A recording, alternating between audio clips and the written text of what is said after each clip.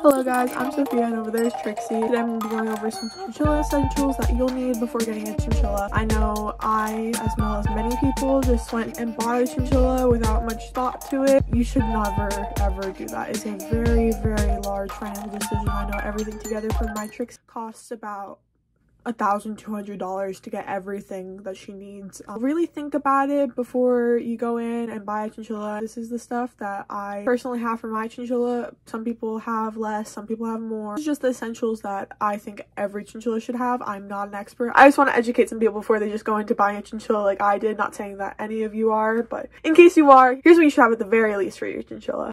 First off, you want to have the space. I did not even think about this when I first got her. My room was kind of tiny. You do want to have the space for your chinchilla. They do need a lot of space, especially if you get a Ferret Nation double level, which I highly recommend. A Critter Nation or a Ferret Nation is really good, but there's a few on Amazon that are a little cheaper. She was just doing her playtime. She's a little sleepy.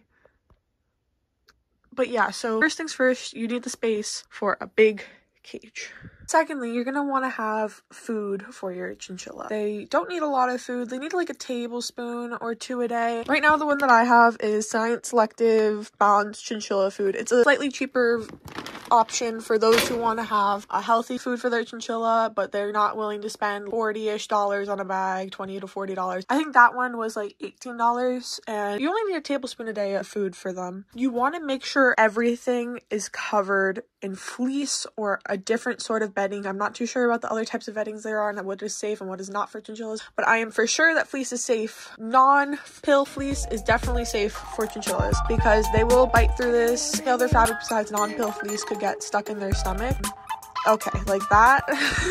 So you do want to make sure you have non-pill fleece all over your chinchilla's house. You want to be sure you clean your chinchilla's cage at least once a week. They're going to pee a lot and they poop even more. Make sure your chinchilla's cage is clean every day. Another thing you're gonna need in your chinchilla's cage is something to hold the hay. So you need the hay, of course. So you're gonna get Timothy hay. I also get botanical hay every week or so for my chinchilla. I put it in about every week or so, but I only put a little bit. But what they mostly need is Timothy hay. This is all botanical hay, and then underneath there you see the Timothy hay. You're gonna make sure that you get a lot of Timothy hay for your chinchilla. I'll put in a little clip. I actually get hay barrel. They're like $10 each, $10 to $15, and instead of buying $20 bags of Timothy hay, you do get more. But you want to make sure the hay is from a reputable farm.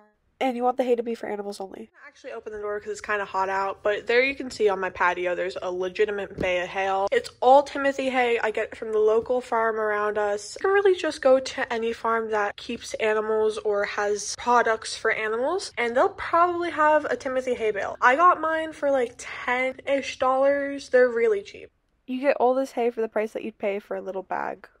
Coming back over to Trixie's cage, you're gonna want a water bottle. A lot of people prefer glass water bottles, but I don't keep mine inside of my chinchilla's cage. You don't want a water bowl because they can get wet, and if they get wet, they can get mold on them. They're not supposed to be wet ever. So you're gonna want a water bottle that doesn't leak and can be screwed on tightly to their cage on the outside. And in case you guys haven't noticed, there is no plastic in Trixie's cage. Plastic is really bad for them. They will chew it. Even if you think your chinchilla won't, it's better to just not have anything plastic in the cage, because if they get bored and they start to chew it, they could have digestive problems. Hi, Trixie.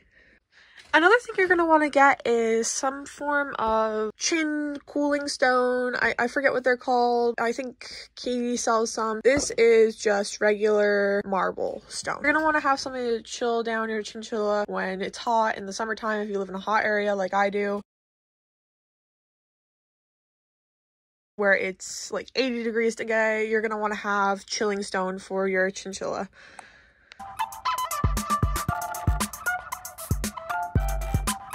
You're going to also want to have something to keep your chinchilla in during playtime. I just have this cage for her. It is adjustable, so she has enough room during her playtime. I'll just put in a clip of what it looks like. So you're going to want to make sure you have a big dog playpen or any type of playpen. This one just provides the most area for her. You want to make sure everything sharp is picked up off the ground. Anything that she could swallow is picked up off the ground. And you're going to want to make sure that they have something on the floor where they can get in and out of. This trash can I usually take out before she starts playing. And you're going to make sure that all the outlets are covered before you let them out, and that they can't escape through any holes, so that you don't have to go looking for them later on, which has happened a few times. If you guys are planning on getting a wheel for your chinchilla, a lot of people like to have a wheel. I feel like if you do playtime with them every day, you don't really need a wheel. You want to make sure it's at least 16 inches and is big enough for your chinchilla. You don't want to get any plastic ones. You want to make sure you get the huge metal ones. They are around like $100 to $150. So if you can find them for use, that could be even better. Right now, I'm not giving her her wheel because it is summertime and I don't want her to get hot. It is 70 degrees in the house. You should always have your chinchillas from at least 60 to 75 degrees, or else they can overheat. Alright guys, I hope you learned something today on how to care for your chinchilla. That will be it. If you guys want to see more videos, please like, comment, subscribe. Any kind of support I get from you guys would be perfect. I am a new channel. This is my first ever video. I hope you guys liked it.